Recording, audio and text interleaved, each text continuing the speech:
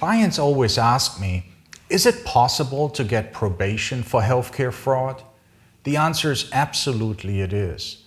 I have obtained probation in healthcare fraud cases all over the United States, like recently for a healthcare business owner in Florida, for a family doctor in New York, for a pain specialist in Dallas, for a doctor in Arkansas, for a nurse practitioner in Houston. These are all real cases, so don't make the mistake and call me too late. You will see that I don't surrender your interest.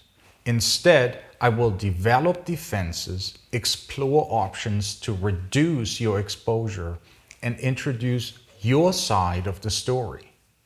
Please call me today to find out what I can do for you at this stage of your case.